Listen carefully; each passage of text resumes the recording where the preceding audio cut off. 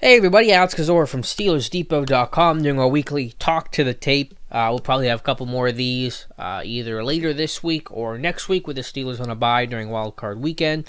So lots of things we can go over.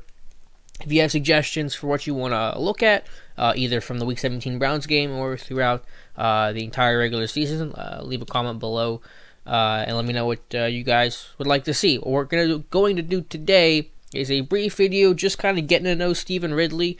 He's been signed since Texans game. He's a number 2 backup, first and second down back. If Bell's not available, as was the case against the Browns, and getting a lot of the work in the blowout win, excuse me, over the Houston Texans. So we're just gonna watch him a little bit, go through like 4 plays here, because I've been impressed. So let's get into the first play. I don't want to delay too much. This is against Houston. And he's been impressive. Connor went down, and I think as a pure runner, I think Ridley's done a nice job being able to fill in. Already jumped over to Toussaint right away. Going to get a lead strong play here. Kind of gets busted a little bit. You're going to try to hit the A gap to the weak side here, the weak A gap. And you end up getting 2 guys on the same end here. Linebackers are free. Filer doesn't get off in time, so Nix ends up going to the same guy as well. Actually, Nix probably should have taken the excuse me, Mike linebacker right here, but a bit of miscommunication. So Ridley sees it, jump cut to the opposite gap, runs through the DB a little bit and gets 4. That's not the most spectacular play, obviously, but your saving probably would have been a no-gainer and turning into 4. A nice jump cut. You see some of that explosion, some of that lateral mobility that Ridley has, and obviously the Texans game was just signed a couple days prior. Earlier that week when Connor went on IR, I believe on that Tuesday, and they ended up playing on, what was this, Monday, Christmas Day. So a guy that, trying to get his legs back, and you see some of that baseline explosion and lateral mobility, and making the read as well, realizing the linebacker's free, played it and developed the way that it should, and you try to get something out of it, a nice kind of strong finish. Takes a couple of guys to bring him down, and it's a nice gain of 4. All right, let's get into the Cleveland game now, Week 17.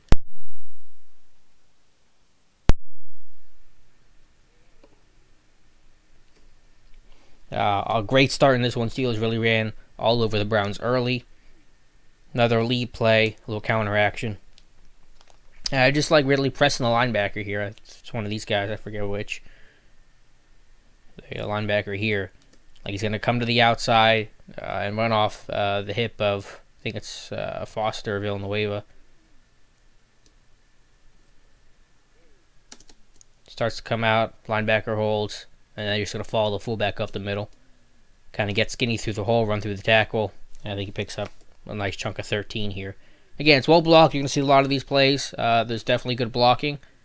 But I like Ridley just reading it, hitting the hole hard, and showing some of the athleticism and some of the burst that he has. So the down block here, the double team. Come inside, one off your fullback, finish it strong. Look from the aerial view one time.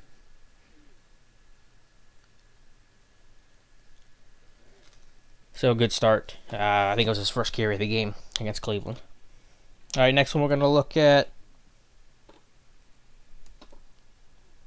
his longest run of the game against the Browns, 21 yards. His old 22 double counter action to the left. And I'm going to keep running this thing full speed because you want to be able to see this in real time and not be stopping and starting. Excuse me. Just the patience to let the blocks develop, slow up a little bit. Once Filer gets the kick out, Nick's following through to the next color. Then Ridley hits full speed and gets through the hole. So again, well blocked. Good job by Vance on the front side. Filer with the kick out. Nick's following through. But you just see, Ridley kind of being patient, letting the block develop. He's not hitting it full speed right here. Kind of slowing up, letting it read, and then right there he's hitting at full speed. Gets away from Schober, the linebacker, and I think that's Peppers that finally knocks him out of bounds after a 21-yard gain.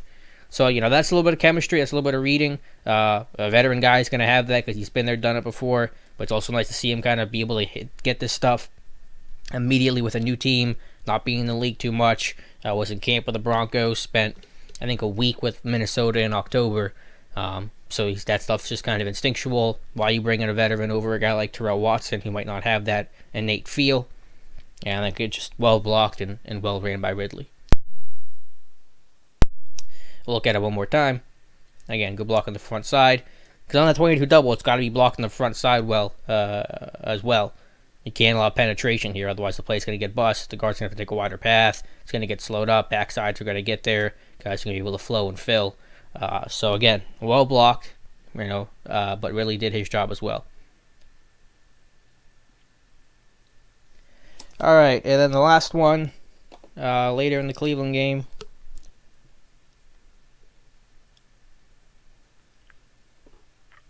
This one, I think, sealed it. Yeah, 28-24, 2nd and 9, minute left, or a minute 42 left. I'm going to get this G leap play where they're going to pull the front side guard, Matt Filer. Filer's going to pull. A down block up by Jesse James here. Filer kicks out first color. I think the safety there, or the, should be the nickel corner. It's Curry. Not sure why they're in nickel, but those are the Browns. Unless he came in at left corner. But either way, kick out the corner.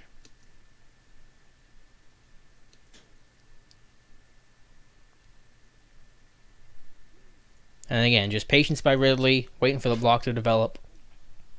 Once Filer gets that kick out, he's going to hit full speed, and he's got the speed to win the edge. Obviously, one of the few flaws with Le'Veon Bell is a lack of speed. Sometimes it can be tough for him to get the edge.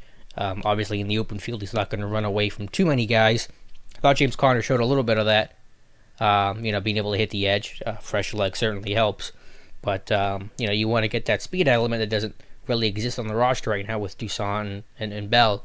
I thought Ridley had the speed to get the corner there, nearly turn it, and causes the horse collar tackle for the guy to get him down.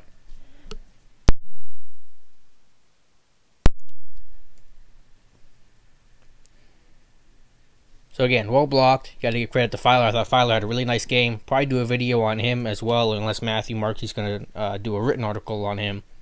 But just making the play, letting the block develop. Once it hits, able to outrun the DBs, get to the sideline, get upfield, 15-yard gain, the 15-yard penalty, and then the victory. So I just want to show that on Ridley. I've been impressed with him so far. He's not doing a whole lot on third down. Toussaint's kind of taking care of that, which is a smart way to do it. If for any reason Bell wouldn't be available, I think Ridley's the good early down guy.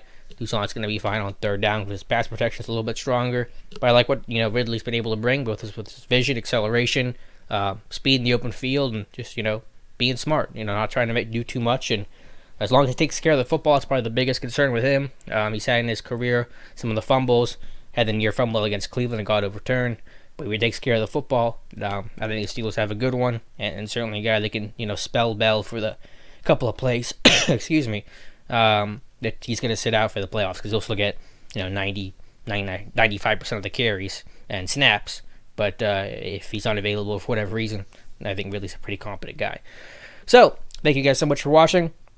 Again, let me know your comments below whether you're watching on YouTube, Steelers Depot. Follow me on Twitter at Alice_Kozora. Thank you guys so much for watching, and we'll talk to you soon.